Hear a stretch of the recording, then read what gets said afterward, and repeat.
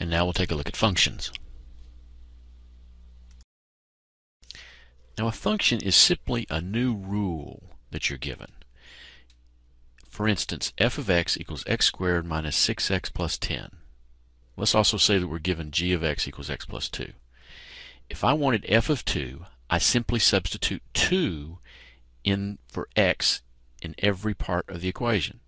So I'd get f of 2 equals 2 squared minus 6 times 2 plus 10, which would be 4 minus 12 plus 10, giving me 2. Now remember, with a function, you simply substitute the value you're given. So f of 3, I would have put 3 in everywhere there's an x. F of 10, I would have put 10 in everywhere I see an x.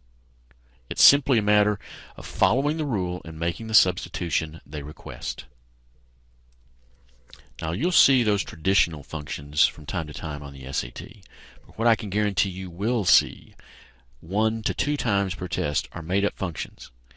They're called made-up functions because they're characterized by goofy signs to denote the new rule that they are applying. These goofy signs can be asterisks, arrows, tildes, all kinds of goofy little signs. But you can't allow yourself to be distracted. Focus on what they're asking for and what the new rule is. Let's look at one. This made-up function gives us, for all integers a and b, let a arrow up b equals 7. Of the values below, which is greatest? Then we're given the choices. For number 1, a equals 4, b equals 72. Number 2, a equals 782, b equals 1086. And 3, a equals negative 14, b equals negative 17. Then we have our answer choices to choose from. The key here is to focus on the rule you're given. It says a arrow up b equals 7. Well, if I put a 4 in for a and a 72 in for b, what do I get? 7.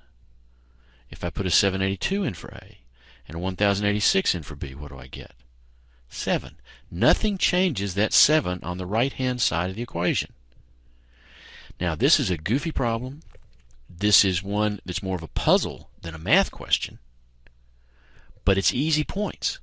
Anything you put in for A and anything you put in for B comes up 7. So the correct answer here is D. They all have an equal value.